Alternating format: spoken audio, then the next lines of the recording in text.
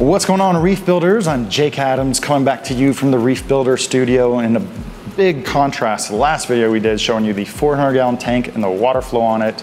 This is the long-awaited update on the Red Sea Max Nano Reef Aquarium. If you look at this aquarium today, it's May 19th. It looks almost exactly like the way we set it up on November 17th. And for some of you doing the math, that means that this tank is just at 6 months old.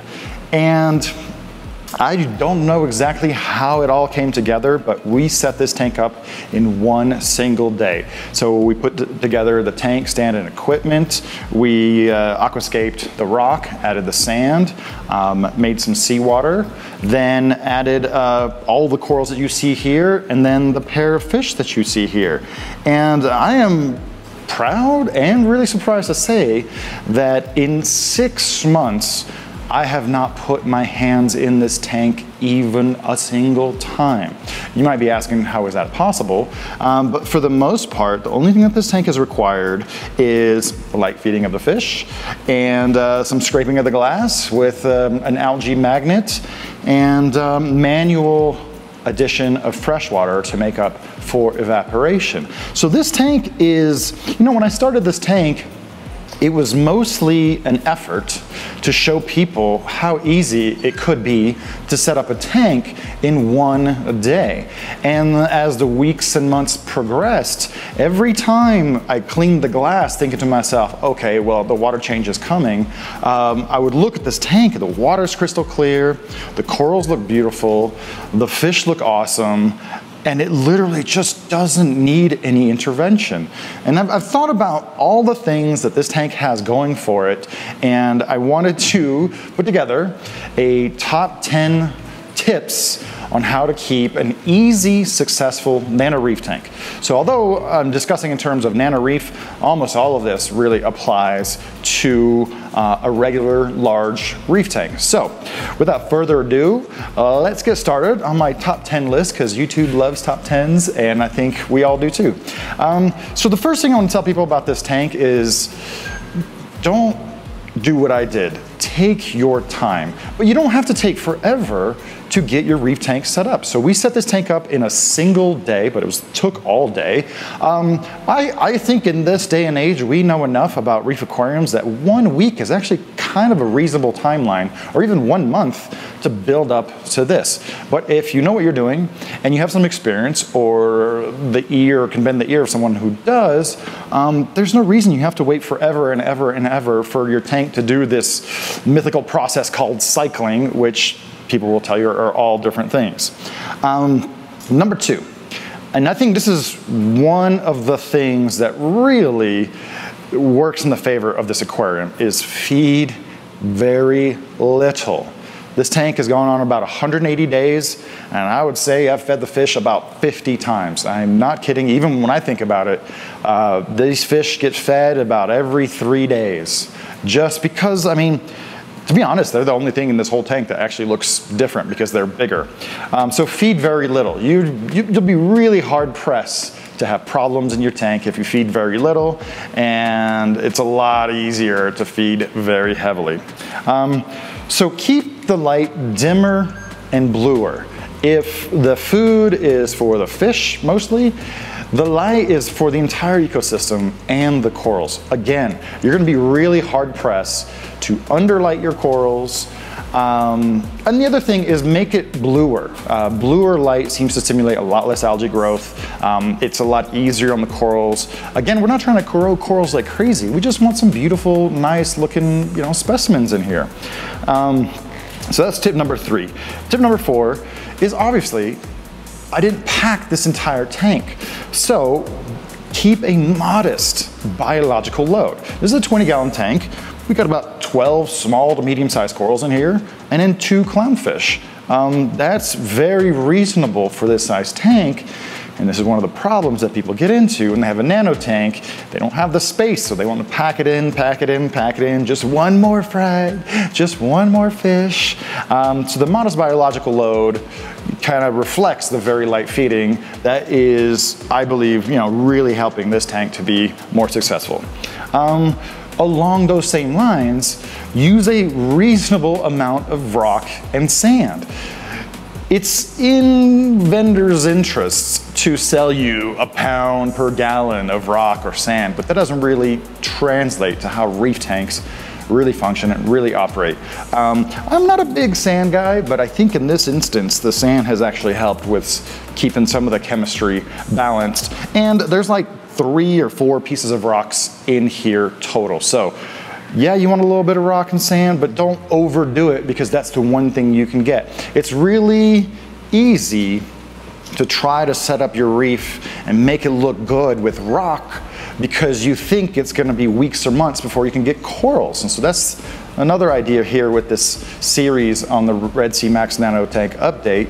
Did I mention this tank's 6 months old and I haven't done a water change or touched it in that whole time?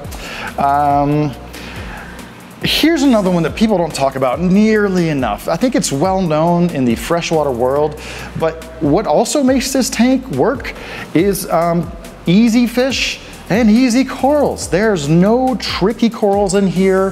There's no flower pots, acros, long tentacle plate corals. I mean, there's still a lot of other hardy corals in here, and I'm sure some of you will fight me about or debate about what's an easy to keep corals, but euphyllias, brain corals, candy coral, green star polyp, a few leathers, and a Duncan. And a couple clownfish, right? These are not anthias that need to be fed 4 or 5 times a day, right? That's really just gonna add the challenge to keeping an easy reef tank. So yeah, that's a discussion we can have a lot more of, should be addressing a lot more of, is easy to keep fish and corals. This next one really applies to all tanks, and we didn't do it 100% in this tank. Prevent pests from getting into the tank. If 10 to 20% of my time here at the studio is spent cleaning glass and protein skimmers and managing water chemistry, the entire rest of the time, energy, and resources is spent dealing with pests and parasites. I'm talking about Aptasia, Valonia, every kind of hair algae, flatworms. I mean, you name it, ick on your fish. Having quarantine fish, and to a lesser degree quarantine corals, really is just gonna prevent you from having weird issues with your tank, and you're gonna be able to just enjoy it and observe it. There was a Valonia outbreak, and we treated razor to the instructions, and it went from a field of bubbles, which I regret not documenting because it was ugly, to a field of dead bubbles, and then they all went away. The rock looks like I set it up just the other day, and there's like 3 or 4 small Aptasia popping in here, but since I'm not feeding a lot, goes back to rule number 2, they're not growing like crazy. So after this video, I'm gonna do actual water change and maintenance, and I'm gonna document that as well. So prevent pests. 8, manage evaporation. I think there's been too much of a direction in the reef aquarium hobby to just let tanks evaporate and add an auto top-off. And you know how I feel about auto top-offs, right? You have to have a water flow sensor or water level sensor, you have to have a controller, a power supply, a feed pump. So all the kinds of things to make the auto top-off or give it a reason or chance to break. So this tank doesn't have an auto top-off. We put a lid on there, right? So the lid just reduces the evaporation almost completely. I think I've topped off this tank in 6 months. I'm just gonna ballpark it about 10 times. That's actually helped with the mineral balance here in this reef aquarium. Number 9, this one's a little bit more philosophical. It's observe carefully, but don't overreact. So this tank is not perfect, right? It's had 1 Aptasia since, you know, about a week into it. And it has some Valonia in there, like I said, that we treated. And the Duncan at the top is not the healthiest specimen you've ever seen. But one of the worst things that you can do in any reef tank is see 1 upset coral and just really overreact, trying to solve every single problem when you have a big, you know, basically a thriving ecosystem. So, you know, it's important to watch your tank. It's important to know what's going on. Don't let things get out of control, and just don't overreact. Be mindful, watch a lot. And number 10, I'm using this one twice because it matters so much. feed very little. I don't think you can really understand how little means. And for these guys, we're talking about 4 or 5 tiny flakes of food every several days. These guys are really healthy weight, really great looking fish.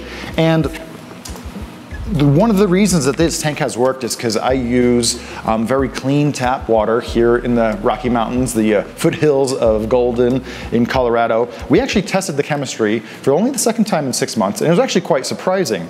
So the alkalinity was 7.6, never dosed. Calcium was 315, which you might expect, never dosed. Magnesium was 1410, which you might also not expect. Again, we've never dosed. The nitrates were 0. You could kind of tell that from how little growth there is here in this aquarium. And that just kind of goes back to using the makeup water that does have a little bit of minerals inside of it. So those are I thought about it for a while. Those are my 10 tips for an easy, successful reef tank. You may have noticed I didn't talk about how to change water, how to make up minerals and chase chemistry and stuff. For most reef tank, if you're trying to do something really basic, you're not gonna have to do all that. And there's a lot of different ways to do it, but my short answer is for pretty much all of that stuff, is just do a reasonable water change, which is what this tank finally deserves. So I hope that some of these tips resonate with you guys, and that if you're new to reef keeping or getting started, these 10 tips will really help you have an easier and more successful reef tank. So thank you very much for joining me here on another video from the Reef Builder Studio. This has been a really fun, interesting tank. Like I said, I didn't set out to prove anything. It's just every time I went to go do thought I was going to do a water change, the tank just looked so good I didn't really want to mess with it. So if you have any questions or comments, go ahead and put those down below. If you want to learn more about reef keeping, go ahead and subscribe to the YouTube channel. Give it a thumbs up if you enjoyed it, and I will catch you guys on the next video. Later, guys.